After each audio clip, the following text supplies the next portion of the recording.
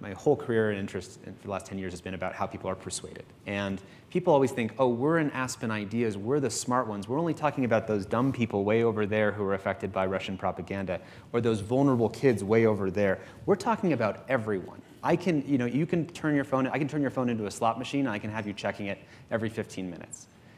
It's very easy to actually to persuade people, and I think what we have to do is turn the telescope around. I've been using this metaphor recently that when we went into space, we were so excited about all the new places we could go out in space that it took us 10 years to turn the telescope back around and actually point it at ourselves. And look at what we could learn about planet Earth. About planet Earth. And I think the same thing is happening about human nature. Yeah. We have these mythic narratives because we're so powerful creating all this great stuff in science. We don't look at our own vulnerabilities.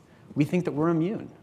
So it starts with looking at yourself and saying, this is actually how human nature works. And that's what we mean by humane technologies. You say, this is an honest view of human nature, how vulnerable we are. Yeah. Starting from that place, this is how you compassionately design to protect that.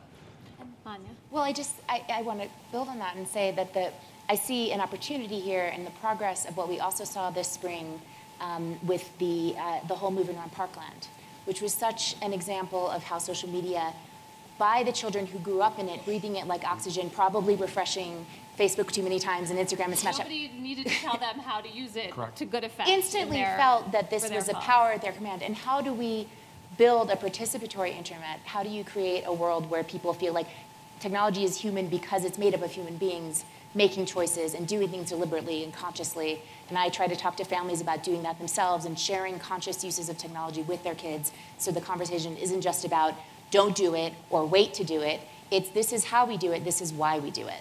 And tell us a little bit more about your how advice.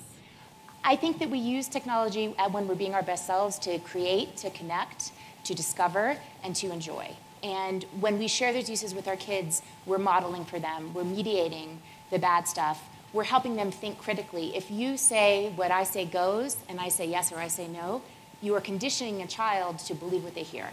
And that's exactly what we don't want to do. We want a child who says why and pushes back and says, how do you know that? And can we look it up together? And wow, this thing says this and that thing says that. And that's the new dinner table conversation. That's the debate. It's a debate with your phone in your hand sometimes. I think that's important. I don't think that we just always ban it. I think that, and I mean, Common Sense talks about this, but we're helping the kids, and I think a lot of times the kids are leading the way into being participants in this technological world.